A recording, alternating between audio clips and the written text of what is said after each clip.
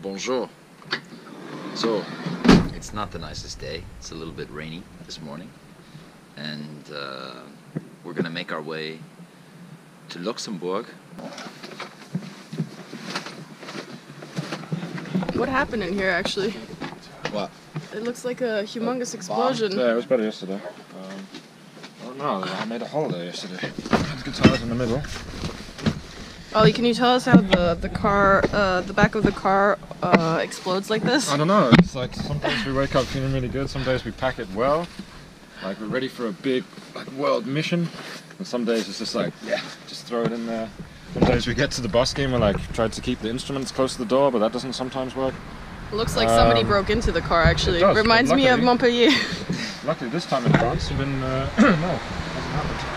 Well, it's only been 2 days. Well, we're on our way to Luxembourg, so hopefully the weather's a bit better there, and we're gonna go for a busk today, do some radio tomorrow, and play a show in Thierville on Wednesday.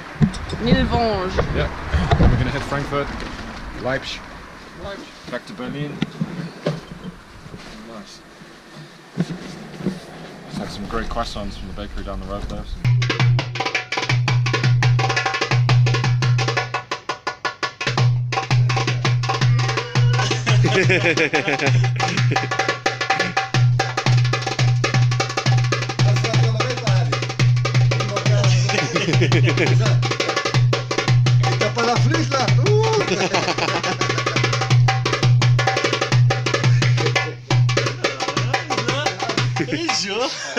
C'était allemand. That's cool. Not bad, huh? Leo, stand up. We're in Place d'Armes, and it's a bit cold, and not the most busy it's ever been. But we're gonna give it a go. Let's see how this goes. Yeah, go.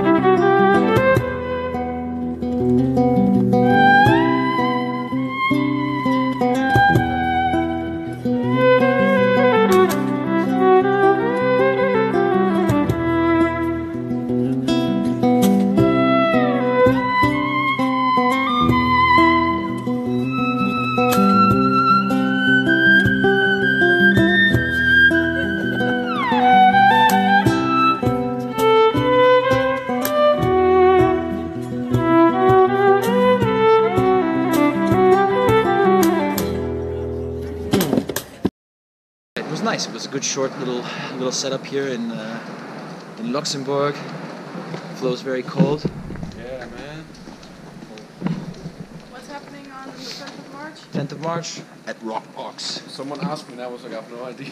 So that was it. We played this show. We have this show here in Luxembourg at a place called Rockbox. It's supposed to be a really awesome club, and so we came to do a little promo for the event. And in fact, it was here and then right. And so yeah, that was the reason why we suffered the cold. Hello. What language do you speak when you're in Luxembourg? I just smile and say nothing. It's a really crazy and confusing place in some ways, because there's technically a Luxembourgish, there's a language, but I don't know anybody that knows it. Yeah, There's French and here's there's English. German also, Everyone which is really speaks weird. French. They speak German. They speak Luxembourgish. They speak. I mean, also because of guess it's Belgium, supposed there's to like mean Flemish and speak Dutch to like people, around here. Yeah, I think that's it. Like Butek, this Butek must mean shop, because like also right here there's the same. I saw it when we were coming in. See? Yeah, I know what you mean. It's the same.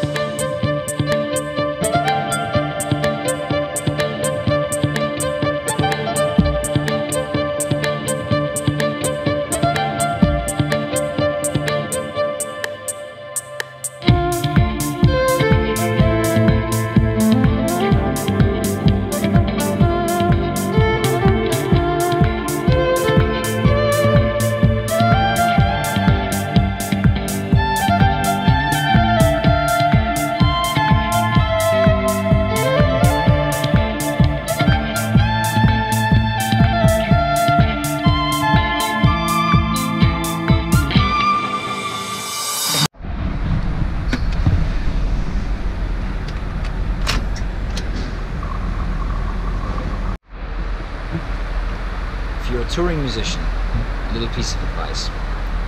Fuel management is very, very, very important when you're on the road. You can save yourself lots of money by just really taking care of where the fuel prices change, especially if you're in Europe. In the States it's a little different maybe, but also the gas prices change from state to state. But the more conscious you are about where you're going and how much fuel you have, like for example, we brought the van in essentially on fumes. It's empty, so I'm going to fill the whole thing up, but this is the cheapest gas in Europe.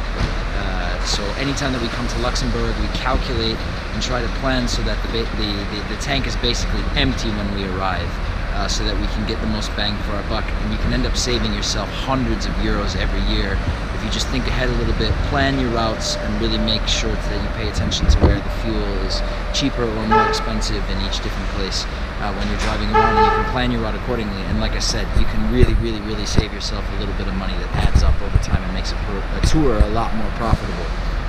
So you can spend it on other things that you like new gear or